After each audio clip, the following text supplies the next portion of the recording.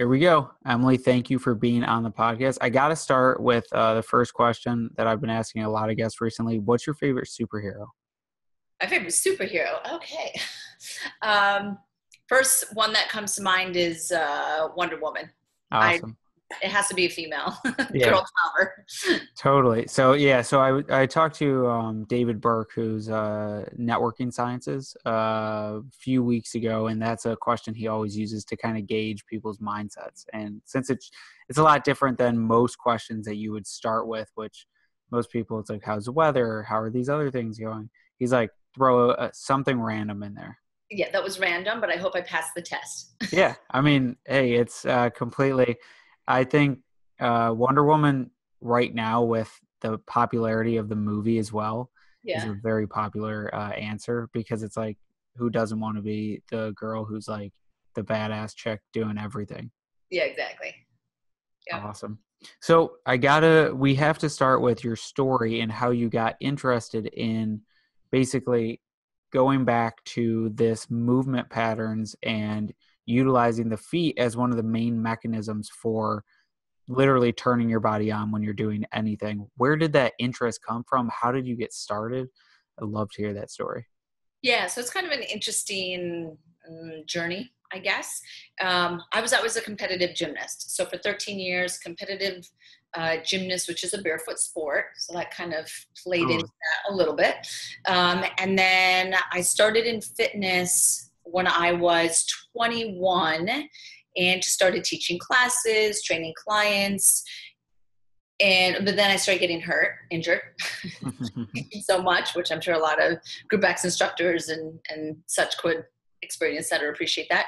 So I started looking at advanced education that I could get that still allowed me to be in fitness, be in movement, just, that profession fed my soul in a sense. I love movement. I think movement is beautiful.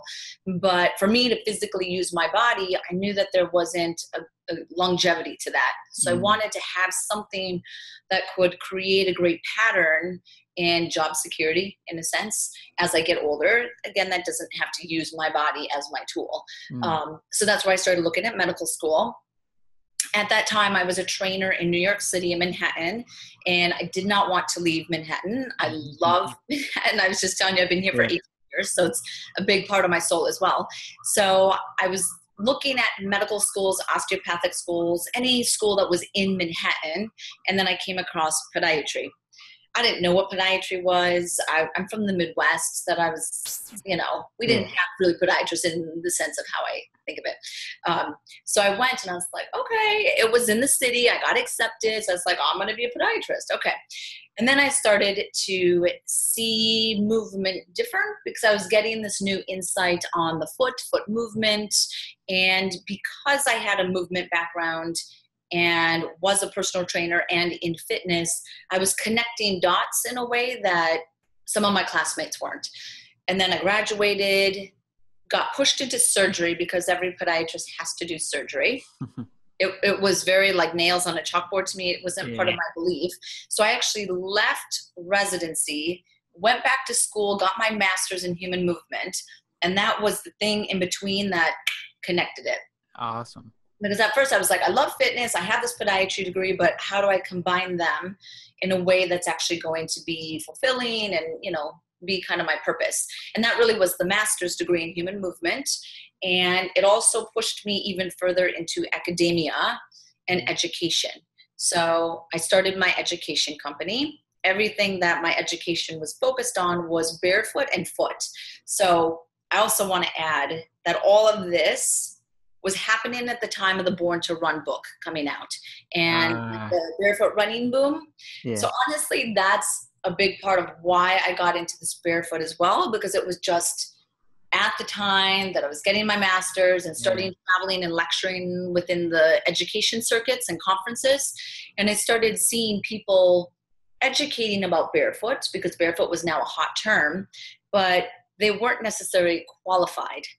And we didn't really understand the foot. So I was like, okay, like if anyone is going to go and like create some established guidelines on safety and progressions and training and et cetera, I was like, well, it should be me because I'm the only podiatrist in the fitness industry. So Yeah.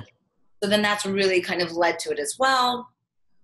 Long story short is I then went back to residency so that I could get my medical license. So I learned to do surgery, but I shaped my medical practice around holistic practices, functional medicine, functional movement. So the way that I treat my patients is very much in the belief of natural movement. I don't put them in orthotics. And now that's completely shaped my, I guess, career, and my identity or my brand is around barefoot science, natural movement, functional medicine. So it was a little bit of a zigzag, but Hey, that's, yeah, as long as you got there. So during that barefoot running boom, I had the same sense of, hey, I need to start barefoot running. I remember one day it was about 95 degrees out, and I've never really run or went barefoot anywhere. I'm like, I'll go for a barefoot run. I come back, I could barely walk on my feet for probably a week and a half because I burnt the heck out of them. So I had yes. no idea what I was doing, and I'm hitting hard like pavement over and over and over again. That was one of those traps that a lot of people fall into. But so you were talking about, you kind of went counter to the whole movement of orthotics and podiatry. And where was that like intuitive sense of getting away from like basically the casts that hold our feet? Well, I think another innate part of my personality is that I just question things. So any professional Mhm. that's challenging the norms of Western medicine or chiropractic or physical therapy or whatever the specialty might be is really the person that's going to um, innovate or create a new approach Yeah. in a sense, right? So when I was learning everything in podiatry school and in residency, let's say if someone had plantar fasciitis, there's like a templated stretch your calf this way, go into New Balance shoes, and I was like, well, why New Balance? Yeah. Why? Like, I mean, granted you're recording this, but like, did they pay? Oh, 100%. Right? So I'm just like, well, why is New Balance better than the others? And I would start asking people, and they're just like, well, no, we recommend New Balance, or we recommend to do a calf stretch, like against a wall where you drop your heel down. Yeah. And I'm like, well, why would you do that one instead of a seated one? Yeah. Why would you do that instead of down dog? I don't know. Like, and they weren't able to really like kind of answer these things because it was essentially just regurgitating what you're taught. Yep. And that just doesn't sit right with me to just literally verbatim.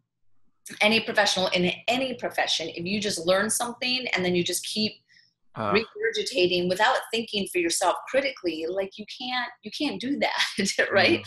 no. So Yeah.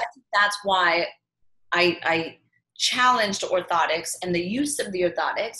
However, what I will say is that there are some patients that do need orthotics, and when I make orthotics, not to pat myself on the back, but when I make orthotics, my orthotics are the bomb.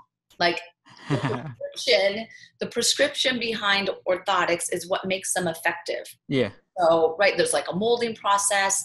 I know some podiatrists that use the exact same prescription, meaning the modifications of the orthotic, Yeah. for every single patient, which means you're spending $500 to $1,000 and you're just getting this general, like, I don't know, just mirror the foot and create, right? So there's really not much critical thought Yeah. into the development of that orthotic, which is why in some cases they get a bad reputation because you have to have a prescription that shows that you actually understand foot biomechanics. Yes. Unfortunately, there's a lot of people that don't. And, I mean, so when a patient needs orthotics, I'm going to make them really good, deep understanding orthotics to reflect what their needs are. yeah. Yeah. And that's so I was originally going to school for neuroscience, and I was going to try DO, but I talked to a naturopathic doctor and he was like, you're going to get brainwashed. And they were telling me all this stuff. Luckily, like out of the blue, I got pulled out and went to a startup company. So something completely different. But it was always that mindset where I was like, this makes no sense. Why? Like, they're just like, yeah, A, B, A, B. And no one's like, hey, does something else work? Or evidence of absence, maybe nothing is the actual key to this person's problem solving itself. So I love that you went in, and then now you realize, yes, medicine and these things are useful when they need to be there. If they're not there, don't do it. And it has to be custom tailored to the person. It can't be like an insurance company that's like, hey, yeah, so all of you are lumped into this and you all get this treatment. It's like, why? It's like, because you fit all the data models. Yeah. Yeah. I mean, the foot is really complex.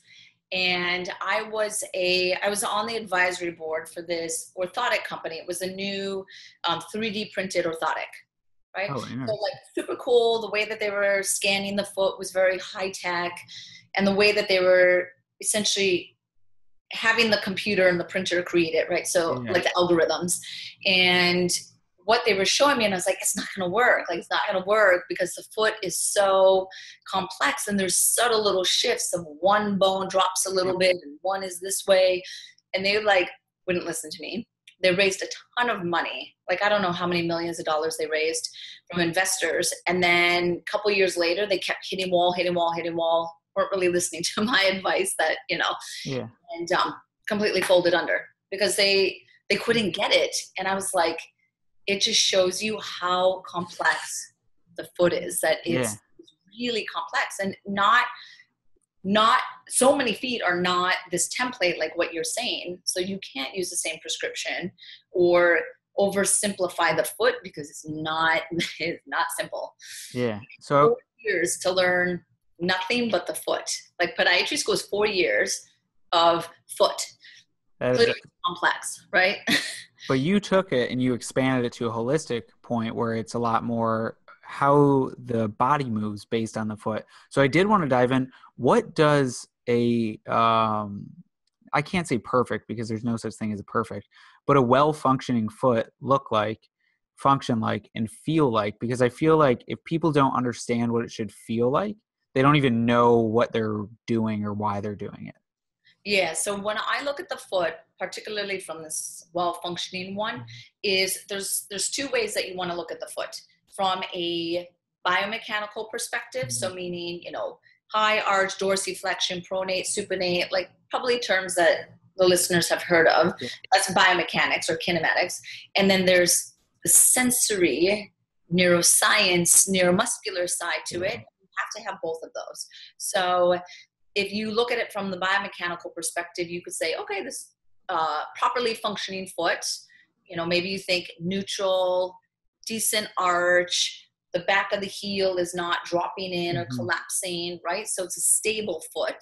But then that stable foot can go back and forth between, in podiatry, we call it locking and unlocking, or supinate, pronate. Right. So you're going back and forth between two positions that allow you to become stable and unstable so that you can move with the ground and absorb impact and then release the energy. And right. So you're kind of kinematically moving that way. That would be an ideal foot. So it's stable, but it's also flexible. Awesome. Right? Or mobile and stable, right? So that's really your balance. Now, from a sensory perspective, you need a foot that is anticipating the ground. You need a foot that is actually communicating to the rest of the body, particularly to the core, so that you create stability during dynamic movement. Now, that's the part that you can't necessarily see, right? So that takes intuitive assessment or years of understanding the way that the body works. And that's how I build my practice, right? So if I had a biomechanically perfect foot, we'll say, come into my office and have plantar fasciitis, still have plantar fasciitis, then I can't say, oh, well, high arch feet get plantar fasciitis, or flat feet over pronated feet have plantar fasciitis. Well, you don't have that, so I don't know why you have it. Yeah. You know what I mean? Like, that's where some docs would say, like, I don't know, right? So then that's why I would tell the patient that this has nothing to do with like your foot structure. Now I have to start looking at, do you have a sensory or a neuromuscular disconnect between your body and the ground? Meaning, what shoes are you wearing? If you lots of cushion in your shoes and you create a sensory disconnect from the skin on the bottom of the foot, well, you have no idea how you're moving. So I need to make your foot a little bit faster from a sensory perspective so that you can control dynamic movement. So that's kind of the way that I would approach a patient into my office. Yeah. Awesome. Yeah. I've been taking the soles out of my shoes for, I don't know, the last 6-7 years just to try to get that. I do wear Vibrams, and I did want to ask you, are those actually good? I mean, I'm just like, if it works, it works. If not, I'm just wearing goofy looking shoes and I'm fine doing it because I don't really care. Yeah, so the 5 fingers I do like. Mm-hmm. I particularly, I have a Nike. I don't have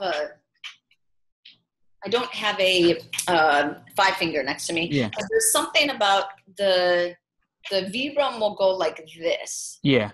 Right? Yeah. So you don't want to just look at a shoe going this way, but you want to look at a shoe going that way. Okay. Right?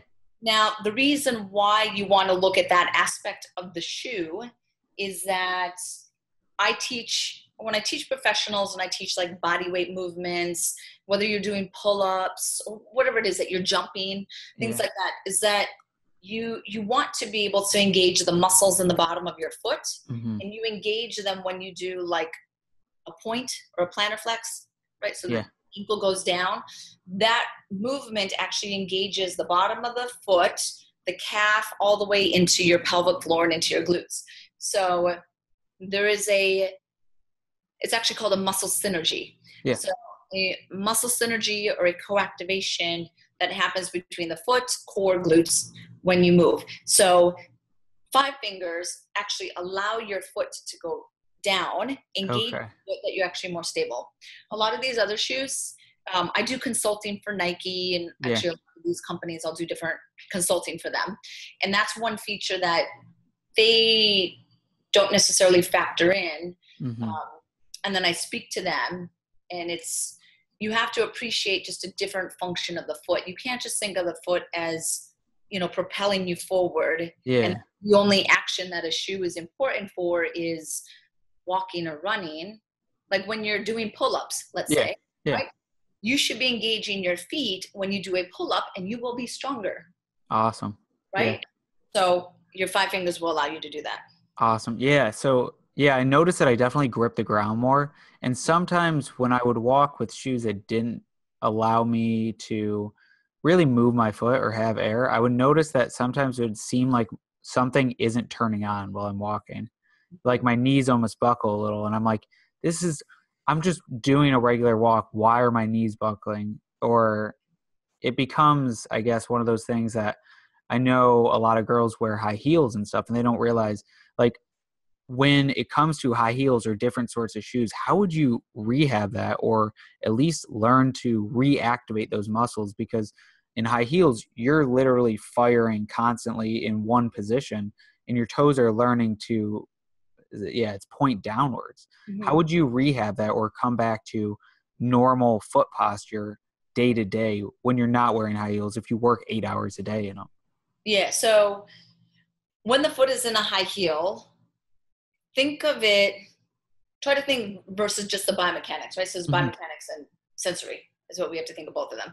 So when you're in a high heel, the listeners can picture a foot that's in a high heel. That's essentially a rigid position, right? So like you said, the muscles are always activated, but it's a rigid locked position, which means that when the woman gets out of the heels, her foot is so used to being locked that it makes it very difficult to unlock, which means that it's going to make it difficult to absorb impact forces. So mobility of the foot and the pelvis, all the muscles around the pelvis, are really important because you have to undo the rigidity of high heels, right? And then whenever you think of the feet, you also want to think of the pelvis. So you cannot think of the feet alone. Your feet and your pelvis, from an evolutionary perspective, are functionally connected. So you have a pelvis, low back, hip problem, right? You're most likely going to have a foot problem, or vice versa, right? So all of my patients, when they get foot rehab, part of their rehab is addressing the lumbopelvic hip complex as well. Oh, that is very interesting. So and I don't know if you know anything about this is just a random thought. I get a lot of those, but when women are pregnant, is there a difference in the way that they walk because they're being more protective to that hip area because of the connection? Yes. So pregnancy is really hard on the body um, because it's shifting your center of gravity, Hmm. right? So you have a shifting gravity that's taking your pelvis and it's throwing it forward, right? So you're falling into a lordotic or an anterior tilt, which as soon as your pelvis goes forward, that actually deactivates your deep core muscles, right? Yeah. Pelvic floor, TVA, obliques, things like that. So that's a strike one, right? And then Yeah. strike two is the size of the baby and the growing fetus is lengthening all of the abdominal muscles. So now you deactivate the abdominal muscles because you just changed the length tension relationship. Yeah. Right on that, right? So that's a strike two. Now, because of that position and that change, you're going to actually externally rotate your hips. So kind of like waddling in a sense. Yeah. Okay. But you have to externally rotate your hips, which actually further destabilizes your deep pelvic muscles. And then that puts stress all the way down into the feet. So, and then you get an increase in relaxin, which there's over 100 ligaments in the feet. Hmm. So relaxin, when that's released towards the end of pregnancy and then actually for up to a year post-pregnancy, is the feet are going to drop down, lengthen, expand. Where a lot of people will Mm. say like, oh, since I was pregnant or after my second pregnancy, my shoe size went up. That really is the relaxin acting on the 107 ligaments that are in the foot. Yeah. So I will actually advise my patient pregnant, especially for third trimester and then the first 3 months post-pregnancy, to use orthotics. Okay. Yeah, because you want to hold the shape of the foot and try to resist some of that relaxin, widening, lengthening. So that's kind of some people might think that that's counter to natural movement beliefs, but that is I, one position where I recommend them. yeah, because, well, I would say it would be natural to counter movement beliefs so long as before and after you were naturally moving. But if you're not naturally moving during, then Right. and so none of us, or most people, don't naturally move, so then that comes into play. With exercises or learning to feel the foot again, because I know with any type of sensory input, that is quite literally what leads to a high quality life, because you can feel the, like, everything, and senses is what makes the richness of life come about. How would you go back to incorporating these different ways of having your feet sense and really feeling them? Because it takes some body awareness that I know a lot of people don't have, would love to work on, but have no idea how to get started. Yes. So I would encourage, one, you can start to get out of your shoes in your home. It's Mm-hmm. probably the easiest. You'd probably be surprised the number of people who wear shoes from the moment they get up to the moment they go to bed. I have many patients that are like, Really? not now in my practice, but where I practiced before. I would just hear patients and they would just, from the moment they wake up to the moment they go, or if they're around their home, they'll have like sandals or slippers or something. They just never Yeah. barefoot, right? So that would probably be the easiest one, is to walk around barefoot in your home, whether it's the wood surface, some of the tiles in homes, the carpet, etc. So you're just getting some of that natural stimulation. Mm-hmm. I would then bring it into two ways on how you want to do it. You could either bring it into the outside, Mm-hmm. meaning going barefoot, totally barefoot on the grass. So find, a park, if you have a backyard, Yeah. some sort of like earth, ground, dirt, grass environment. And if you can get 15 minutes of barefoot on the earth stimulation, one, that's called earthing and grounding, which is helping. Yes. Right? Yeah. If you want to go down that track, which has a very powerful way, but it also is reconnecting you to the natural side of being barefoot, right? So you could literally be barefoot outside on the grass, incorporate earthing. The other way that you could do it, or you could do both of these, is to switch your footwear when you are in the gym into more minimal shoes. Yeah. right? So that could be the 5 fingers like you have. Mm-hmm. It could be Vivo Barefoot, New Balance Minimus, Ultra, Nike Free. There's so many different brands that switching to those. Now, minimal shoes and barefoot shoes, if you want to call them that, Yeah. are not for running, not just running, right? So sometimes people are like, well, I'm not a runner, so I'm not going to wear Yeah. minimal shoes. Minimal shoes are not for running, just running, right? So if you take your weekly toning class at the gym, or you train with a trainer a couple times a week, or you go on your own and you do lifting and, you know, elliptical work, whatever, that's where you would want to switch to the minimal shoes. And it's an easy transition because you're not doing high impact movements. Mm-hmm. Weight, you're squatting, you know, you're on the elliptical, but it just kind of gets you connected. While you're doing any of these, I would incorporate doing foot release. So 5 minutes in the morning, 5 minutes in the evening, release your feet on a golf ball, lacrosse ball, Okay. rad roller, foot waker. There's so many different products, but if you release your feet 5 minutes morning, 5 minutes evening, I tell people to do it when they're brushing their teeth, Mm-hmm. right? So you're kind of multitasking, right? Yeah. So I make it kind of a lifestyle thing. So I have little foot wakers and I leave them in my bathroom. So when I'm literally brushing my teeth, I'm releasing my feet, right? Yeah. So no excuse, it's there, do one, do the other. That would be a big part of this transition as well. And then you can start doing intentional foot exercises. If you want to take yoga, technically that would be Pilates. I teach short foot. I teach barefoot movement on my own outside of podiatry and education. I'll send you a link to post on the YouTube channel, which is teaching short foot. And it's a great exercise to start activating your feet.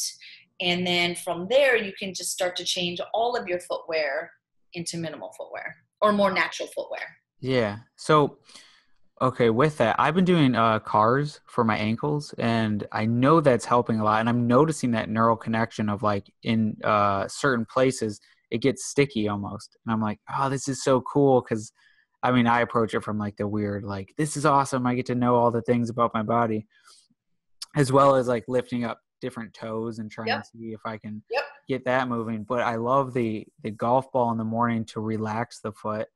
Would you say there's a difference between the conscious ability to move it around and then because in one you're relaxing through the golf ball, the other one you're relaxing through kind of like, or bringing it through a full rotation? Are those going to be kind of like two pieces that together is like, that's the next level? Yes, I would say to do them together. Now, the most important thing when it comes to either any transition or if you do have some active pain is that consistency. Yeah. Is the most important thing. And that's what I tell my patients is I'm trying to create a lifestyle. So I'm not giving them 100 things to do, 100 exercises, do this 3 times a day or 3 times a week, I give them, a few simple ones that they do every single day, maybe a couple times every single day. And then they're going to do that every single day for a good month before they come back to me and I add on to it. Right? Yeah. Because these are things that have to be lifestyle. Totally. Your feet take a beating. Even if you don't exercise and you just walk around the office, your feet take a beating. So they need a little bit of a reset or a recovery every single day. And that's just offsetting pain and et cetera and stress. But it's also ensuring the longevity of your feet and the longevity of your movement. Totally. And yeah, so that brings up a few points. One is I know I used to sprain ankles all the time. And I think it's because of the balance and where I put weight, because I noticed a while back when I would stand for long periods, I would stand on one side more heavily. And nowadays, especially wearing the Vibrams, my feet do get a lot more sore. What would you say for these longer duration exercises? So there's like meditation, which your feet are in a different position for. Like I'll do 1 to 3 hour meditation sometimes. I know my feet are not happy being in that position, at least at the beginning, because of course it's going to take time. But also if you're getting ankle sprains or standing for a long time, and you notice that you're moving back from side to side, how would you intersplice almost relaxation techniques throughout those points in time? If you're standing a long period or if you're doing a long meditation? Yeah. So with the standing, what I would say, like standing desks, is Yeah. probably the transition to that, right? Yep. Is standing is unnatural, sitting is unnatural. So what actually feeds our body and our nervous system and our connective tissue is moving. So continuously moving really is what provides kind of the deviation of stress. Yeah. Because as you move, there's hydration or fluid, water, whatever, right? Kind of circulating throughout the body. You get different electrical changes. It's a big old, chemistry too. That's just kind of moving and shifting. So the best way is to continuously move. So if you have a standing desk, you almost need to be like a fidgeter. Yeah. Being totally static, Locked out. Like locked out like that can actually increase your risk of plantar fasciitis, Achilles tendonitis, and things like that. So I have quite a few patients with standing desks that I've seen an uptick in those foot conditions as standing desks have become more popular. So just be a little bit aware of that and incorporate foot release. Be barefoot will give a better connection, or just kind of change your shoes out. A lot of trainers that I teach stand on the floor, on the gym floor, right? Yeah. And they'll stand in 5 fingers or like totally minimal shoes. And even they will get plantar fasciitis and Achilles tendonitis. So you either have to reach your feet. I'll actually tell a lot of those trainers to get orthotics. Yeah. Just when they're standing, because standing is not natural. So you have to help the body avoid that repetitive continuous stress. So when you're sitting in like lotus, right? When you meditate. Yeah. So you're in a position that, that's just a constant stress to connective tissue, right? And if you happen to not have the flexibility, you actually might be pulling on the nerves a little bit. Oh. Sorry, I had a friend who was sitting on his feet, like if you were doing like a child pose, and he would sit on his feet to get more plantar flexion, because he knows that when you point your ankle down, you engage the bottom of your feet, so you have higher core. So he appreciates that connection. But he doesn't have a lot of plantar flexion or point, because he's a guy. Guys don't have as much as women. If a guy hasn't been in like dance or gymnastics or anything like that until they're like 35, and now they're like, oh, I want to do, body weight movement or something, right? You're just not going to have a lot. So he would sit on his feet for like 30 minutes, an hour, just kind of like to try to like change the connective tissue to create more plantar flexion. So this one time he was doing this maybe like a year ago, and he did it before he went to bed, woke up, he had foot dropped on one side. Like he literally, like his foot, he thought he had a stroke. And because he had pulled the nerve that he injured the nerve, and he freaked out, called me, and I was like, listen, you just have, it's called neuropraxia, where you almost like when you sleep on your arm and it falls asleep and then you like kind of shake it out. He essentially had that, but a little bit more serious. I put him in a boot. Obviously it came back like a month later, but that's scary. So just being aware of like continuous static positions, like a lotus. If you are like forcing yourself into lotus and you might not have the flexibility for a full lotus, you can create some stress on the body that can upset it to the point of injury. And that's very interesting about the foot drop, because I did notice when I would do certain exercises a long while ago, like go for a long run, and I haven't ran in a long time, my feet would, instead I'd have a pull. It would pull upwards. Okay. So, wow, that is, okay. Now I understand it a little bit more. And then with the connective tissue and what he was doing, isn't connective tissue kind of works because of that brain neural connection?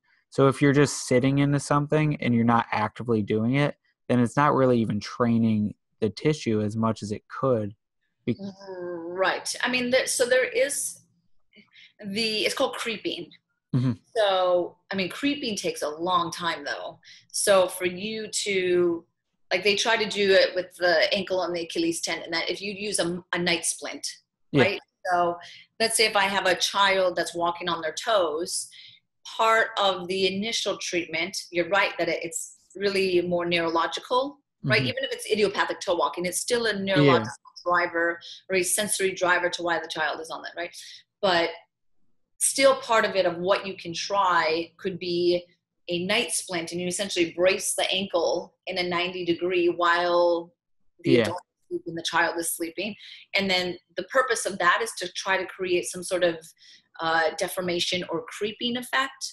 But you have to, it takes a long time to do that, right? Yeah. So really the efficacy of doing something like that, I agree, he's just not going to get the change, Yeah. especially at 35 years old or 40. You know what I mean? You just don't get it. When you're a Yeah. child, you could. I like the using the night though for certain training principle. Like I wear tape over my mouth at night to make sure that my lips are sealed, because I know in the past I had mouth breathing, and I talked to an expert on this, and he was saying you're neurally trained to be like, oh, I don't breathe through the mouth for those 8 hours, 6 hours, however long someone sleeps. And that's actually a cool way to do it, where you could use it at night. I definitely see how it takes a lot longer, because if you're not consciously intending it, then you go do something else and you're like, oh no, it's working at night. I don't need to even do it right now. Right. Yeah. So you also have a yoga mat and a few other utensils basically to help sensitize to different surfaces that are actually proven by science to make the foot work better, to make the muscles fire better. I wanted to talk a little bit more about those because I think that's so interesting, and texture is not something we normally think of as a main driver towards the proper use of our bodies. Yeah. So what you're referencing is Naboso, which I'll show you the insoles. If you can see the texture. Yeah. There you go. So the skin on the bottom of the feet has unique nerves, similar to the hand. So the hand and the feet at the bottom has different nerves that are called mechanoceptors or touch receptors. Mm-hmm. And those touch receptors are sensitive to texture, stretch, and vibration. So, and then also there's pain and temperature and kind of other Yeah. well. But the main ones, particularly for dynamic movement, are the texture, the stretch, and the vibration. Now, when you look at posture, dynamic posture, and sway or balance, or the sense of a joint. So Mm-hmm. let's say my knee or my hip or my ankle, the faster that I can sense it, the faster I can stabilize it, right? So if I'm not sensing it, I can't stabilize it. Yeah. So there's a lot of research around stimulating the bottom of the foot through texture, but the way that texture is perceived, I'm going to show this again, Yeah. is through 2-point discrimination. So 2 points, right? There's 2 little pyramids or dots on here, almost like Braille. So if you're familiar, Oh, okay. Yeah. Yeah. right? And Braille is on ATMs. So if people want to look at it again, right? Look at the ATM next time you go. And the 2 points, this Braille is how your brain is differentiating if something is rough or smooth. And research has shown that 2-point discrimination as the texture can Mm-hmm. actually decrease sway, or it can improve your posture. It can enhance impact forces when you run. It enhances the sense of your knee after ACL reconstruction. It's very powerful in multiple sclerosis or Parkinson's or post-stroke or post-concussion. So essentially I was kind of traveling around lecturing and started speaking a lot around texture, and saw all this textured research, and then realized that there was no one did anything with it, Yeah. right? So if you show these amazing results, if you put texture in your shoes, or you stand on texture and you do your rehab exercises, that it can actually enhance your activation and your neuromuscular control, right? But no one makes it accessible. So that's really why I developed Naboso. Show the word so you can see it. So the Naboso. And under Naboso, we have the insoles, and then we have our training mat. So you can see the texture on here. Yeah. So we have been getting crazy exciting results, and it's really cool to see how we're helping people, from those who just have plantar fasciitis to those who actually have MS or Parkinson's, to those who are, post knee surgery, or those who are just training. But we're essentially looking at the foot from a sensory neuromuscular perspective, which is what I said, you have to do both of it, right? Yeah. And when you get into the brain, you get much better results, because ultimately movement is sensory. So if I want to improve my posture, I need to think about, how can I do this from a sensory perspective? Not just, shift my pelvis and, roll my shoulders back. That's skeletal, and the skeleton is just a reaction of the nerves, which then feed into, right? So we have really, really, really cool results. I'll give you the website, which you can share with everyone, but it's Naboso technology. And we have some really cool, exciting stuff coming out as far as how we can help people move better and move longer. Awesome. So I'm going to ask final 3 questions, then we'll talk about your book for a second, and then I'll let you go back onto your day. But do you have any higher leverage skills that you've used that have helped you get to where you are? So a higher leverage skill is something like learning to learn better, because you can learn basically anything then a lot better. Breathing better, because if you can breathe better, then you can do most things a lot better. Pattern recognition, it's basically you can learn it in any field and then apply it in so many different areas, and it's something that continues to come up. Could be a mindset as well. But do you have anything like that that you've used that have really helped you get to where you are? That is a really interesting question. I do a lot of podcasts, and I've never been asked that. I would say, so patterns of like what I remember from school is I do have a little bit of a photographic memory. Yes. So I would say that's something that I had used to my advantage going through like med school and stuff like that kind of shaped it. I would also have to say that I have like a crazy focus and time management. I don't know if from being a gymnast, and from 6 years old all the way to, freshman in college, I had to balance being, training 4 hours after school to then doing homework. And then the process of winning and losing was taught, right? So I would like lose and cry. And I remember all that. Right? And they didn't give medals until like last week when I was a child, right?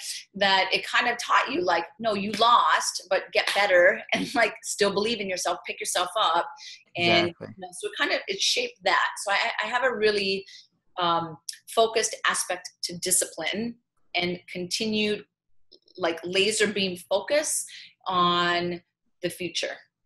Awesome. So, I don't know if that answers your question, but that was no, totally. It's the ability to manage time effectively for something that you're doing in the future. So it's more of a long-term time management of strategy.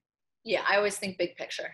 Yeah, that is awesome. So is there anything right now that you're currently questioning? And so earlier we talked about it, you said you question everything, which is awesome because that's something that I constantly say. But this could be religion, politics. It could be literally anything that lately you've been going, I really just don't think it works that way. Well, what I would say is, hopefully this answers your question as well. In an area of like where I'm exploring more, we'll say more, is I'm very big on like energy and intuition and consciousness. Yes. So I try to learn and understand intuition and kind of the interoception and that aspect of consciousness. So a higher vibrational kind of more energy. So, which takes me very out of the Western and into the Eastern. And some people are either like ready for that, like, you know, they could kind of like relate or understand, or they read and they believe it. And then others are just like, I don't know what you're talking about.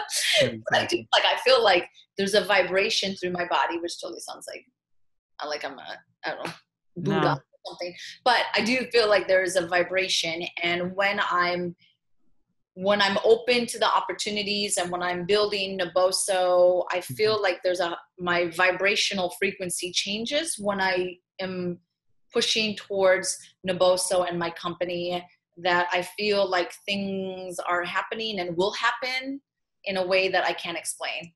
A Yeah. deep thing. Yeah. Yeah.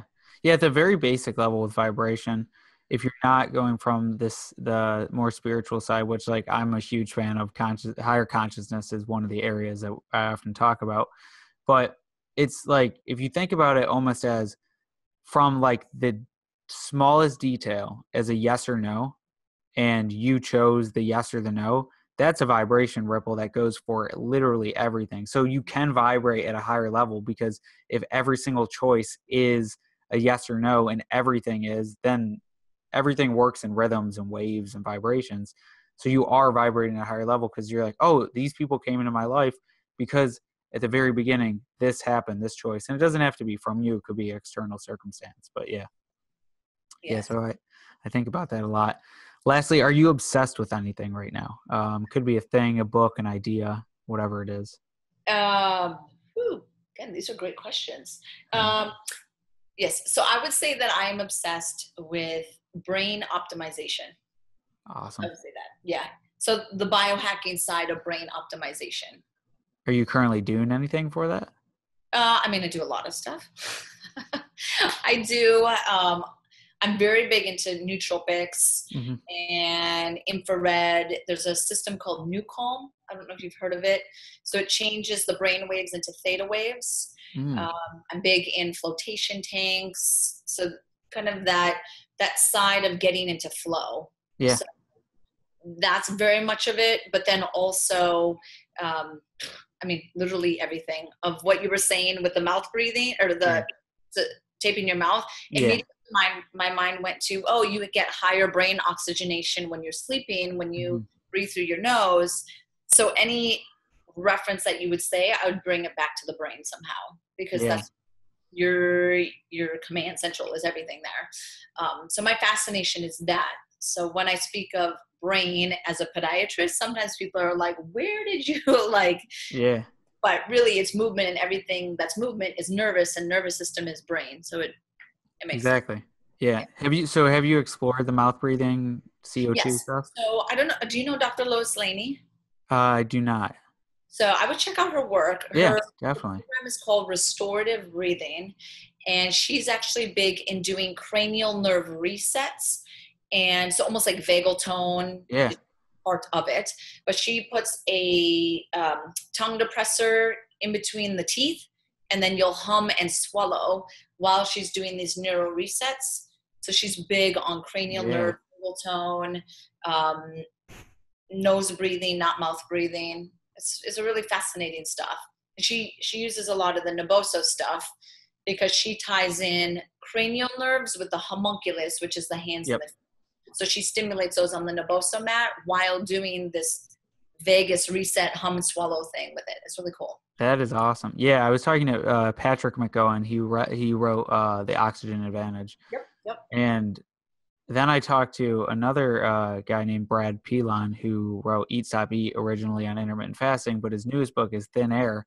And he was talking about how, just like the podcast we're doing right now, we're breathing so much. The CO2 in here is probably 700, 800 parts per million, which is like crazy high. While you sleep, it gets up to 1400. So like cracking a window once in a while increases the oxygen in the room. And then that triggered in my mind, like, oh, so if you're just breathing through your nose, then the CO2 that you create, which is probably more unique to you, stays in your body, which is influencing the oxygen going into the veins, the brain.